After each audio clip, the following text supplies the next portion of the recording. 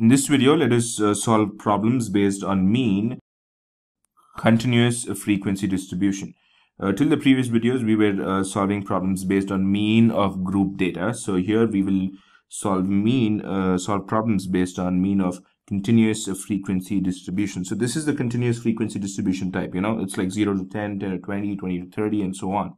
Nothing really changes as far as this continuous frequency distribution is concerned. We are going to solve this problem by, you can solve it anyhow you want. We are going to solve it by step deviation in this video. So the only difference is that we are going to convert this into a single thing. We have to find the mid values of this, and that will become the x. Now this is already f, no doubt, but this is not x yet. So let's see how do we do that x, and then once there, it's the same steps. So now the first column interval, and the second column has mid values. So these mid values of the class intervals becomes xi. Okay, this is an important thing.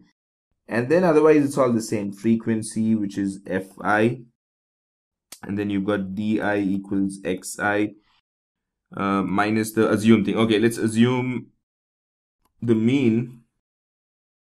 So the assumed mean here is 25, right? Because right in the middle. So it's xi minus 25. And then we also have to assume h. So we've got ui equal to di by h. It is all going to be the multiples of 10. So let's take h as 10. So this is going to be h. So yeah, ui is going to be di by h. And then the final thing is fi ui. Starts off with 0 to 10. 10 to 20, 20 to 30, and 30 to 40, 40 to 50. And then the mid values are going to be 5, 15. Mid values is how? 10 plus 0 divided by 2. It's 5. The middle value of 10 and 20 is 15. The middle value of 10, 20, and 30 is 25. The middle value of 30 and 40 is 35. The middle value of 40 and 50 is 45. So that's how you find the mid values. And then you've got the frequency. The frequency is given here, which is 7, 10, 15, 8, 10. And then you've got the deviation. The deviation is xi minus 25. So 5 minus 25 gives you minus 20. And then, see, this is why. So the di is all going to be in 20, 10, and 10, 20. That's why I took h as 10. So this will be minus 10, this will be 0, this will be 10, and this will be 20. And then we've got ui equals di by h. So di by h is going to be minus 20 by 10. So it's going to be minus 2, minus 1, 0, 1, and 2. So fi ui is going to be minus 14. 10 times minus 1 is minus 10. 15 times 0 is 0. 8 times 1 is 8. And 10 times 2 is 20. So that's all. The only difference in the continuous frequency distribution is the class interval have to be converted to mid values, which are the xi.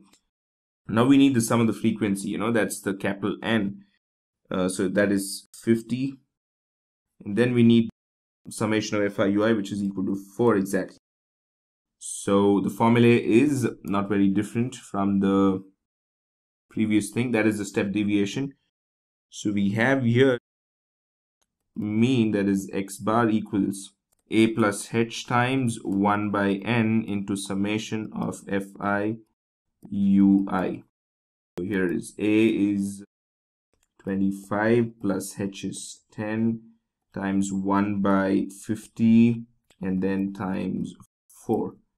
10 goes 5 times in 50, and then you've got 25 plus 4 by 5, which is 25 plus 0.8.